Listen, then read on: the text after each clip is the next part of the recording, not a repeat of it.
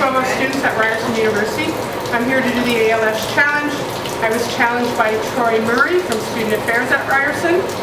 I'm doing this because there's a lot of people here and out there that want to see me get wet.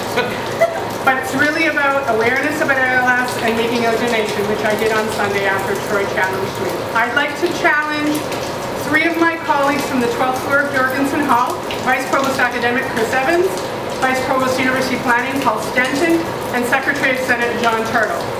Now, you guys don't have to worry about water and ice. I'm really just challenging you to make a donation, but if you want to get wet, it's up to you. I'm most excited to be here doing this in the historic Maple Leaf Gardens, home of the Mattamy Athletic Center.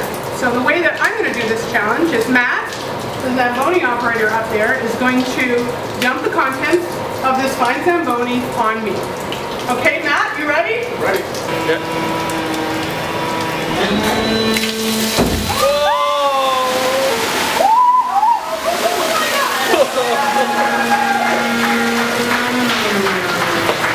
Yeah.